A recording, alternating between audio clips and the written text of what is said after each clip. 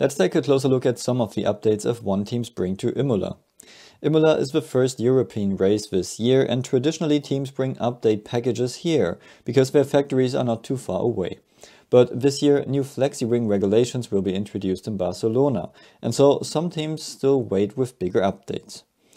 In this last season of the current regulations, teams try to get more stable downforce in all situations, to make the cars more drivable and especially to improve tire management during the race. So let's take a look at what teams brought to the track. Ferrari waits until Barcelona when the new flexi-wing regulations are introduced.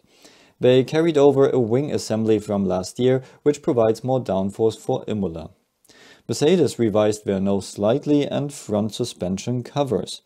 In this area, F1 cars have lots of upwash, and if the suspension cladding is not aligned properly, the flow can separate, so create turbulences which travel downstream and could hit downforce producing parts at the back. So by pulling the cover's trailing edge up, they can avoid separations in a wider range of conditions, and hence have more stable downforce.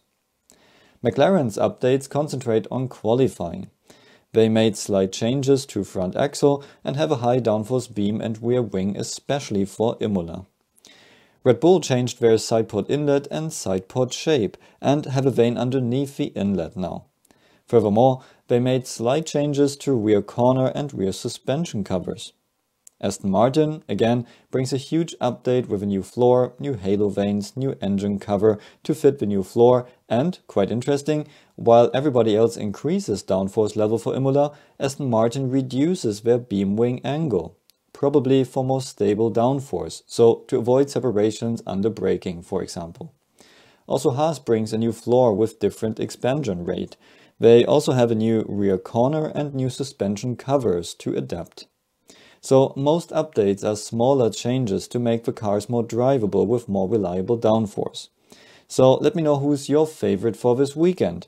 And if you want to work in F1 as well, check out my online courses with the links below, which prepare you for a career. See you at the next one.